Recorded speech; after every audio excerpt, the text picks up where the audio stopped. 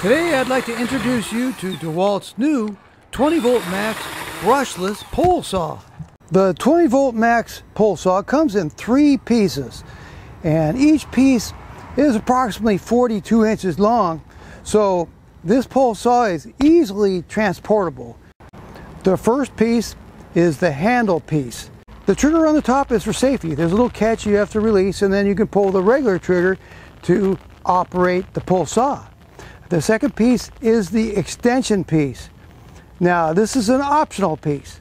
This extension piece doesn't have to be put in the saw. It'll work if it's put in between the handle and the cutter piece, or the pole saw will work if the extension piece is omitted. If you use the extension piece, it'll give you about an extra 42 inches of reach. And then the third section is the cutting section. It has an 8-inch chainsaw end, and it has a guard for pulling loose branches and so forth out of the way while you're working. Let's say you'd like to put it together without the middle extension piece. This section has grooved areas, and this section has areas with a lip, and you just put it together like that. And then there's a sleeve piece that goes up here and screws right on, and you have to screw it all the way on. Of course, when you assemble it, you should have the battery out of the handle area for safety. I have the 4 amp hour battery in the unit right now, and it's about 7 feet long. So that would give a 6-foot person about a 11 to 12 foot reach. You would attach the extension piece to the pole saw in the same manner, except there are 2 connections instead of 1. With the extension piece inserted, the pole saw is about 10.5 feet long, and a 6-foot person will have about a 15-foot reach. Before you get started, fill the oil reservoir to the full mark with bar and chain oil.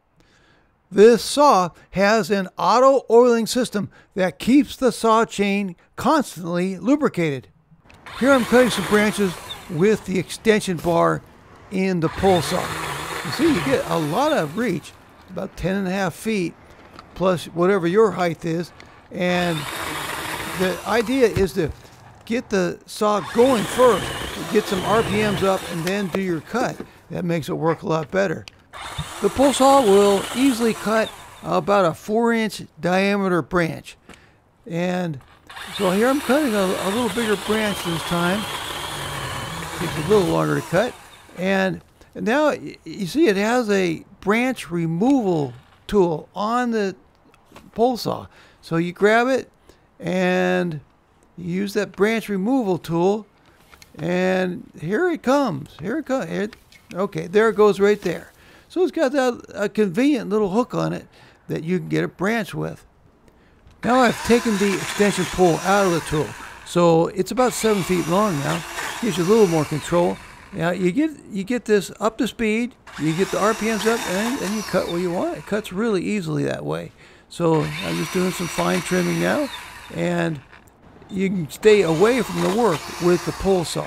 That's a big advantage to it. This saw has a reduced kickback guide bar and a reduced kickback chain. It has a brushless motor which can make up to 96 cuts on 4x4 pressure treated pine with a 4 amp hour battery. The tool weighs 8.4 pounds without a battery. It comes with a chain guard, which has a built-in tool for tightening the chain or removing the sprocket cover.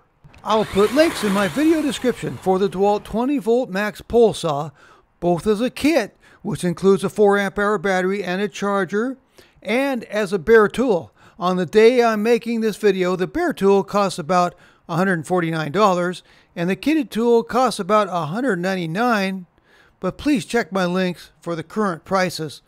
I'll also include links for the DeWalt 20 volt max and 60 volt max chainsaws, the DeWalt 20 volt max and 60 volt max string trimmers, the DeWalt 20 volt max and 60 volt max blowers, and I'll put a link for bar and chain lubricant.